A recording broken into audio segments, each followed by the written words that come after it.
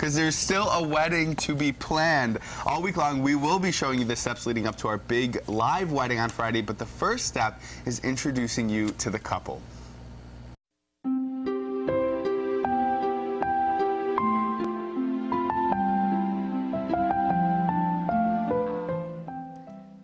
We sat down with Janelle and Mike and their daughter Emma to see how this love story all started. Basically, I wanted to date him senior year of high school, and he never wanted to give me the time of day. So. Not exactly that, but there was a little, but yeah, we didn't eventually start dating until after high school. Back, we actually ended up meeting up just kind of a random night, and kind of asked her out, and we went out on a date, and this is kind of the funny part, and she always says... Oh yeah, he took me out to dinner, he took me out for ice cream and a movie, and then, of course, I didn't hear from him after that.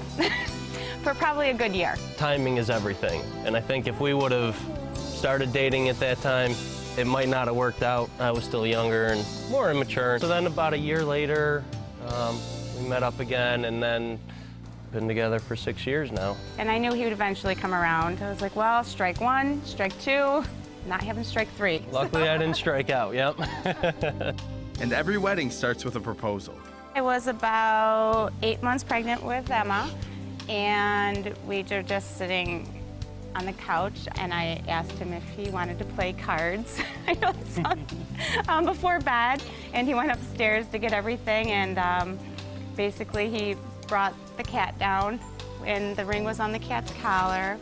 It was really cute, and I started getting really emotional right away, and then I was just like, but I don't have any makeup on, and I'm in my pajamas, and this isn't how it's supposed to go, but it was perfect because I was completely surprised.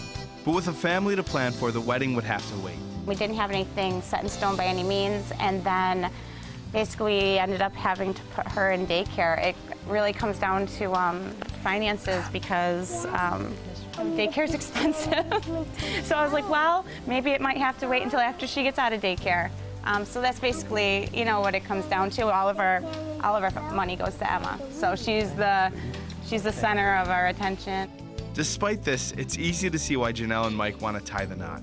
She is probably the most fantastic mother I've ever seen in my entire life, and that made me love her even more. And I wouldn't even necessarily say opposites attract, but in some instances we are a little opposite where we play off each other well. I'm not very patient at all, and he basically is just he holds me steady with everything.